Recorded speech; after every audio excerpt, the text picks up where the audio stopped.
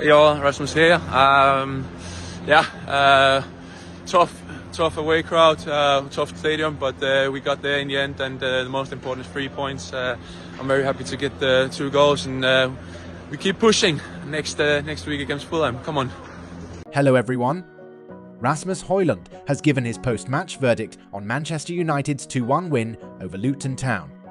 The Dane will be taking the praise again after he netted the Reds only 2 goals of the game, the first of which saw him etch his name into the Premier League history books by becoming the youngest ever player to score in 6 consecutive matches, the age of 21 years and 14 days old.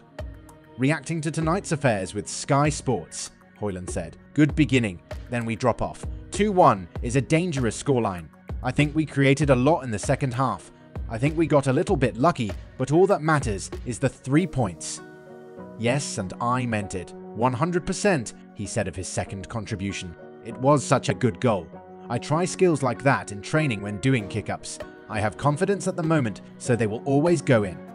From a scale of 1 to 10, how do you rate Rasmus Hojlund's performance today for Manchester United? Let us know your opinions in the comments section below. Please don't forget to like this video, share and subscribe to our channel for more Manchester United news and updates. Thanks for watching.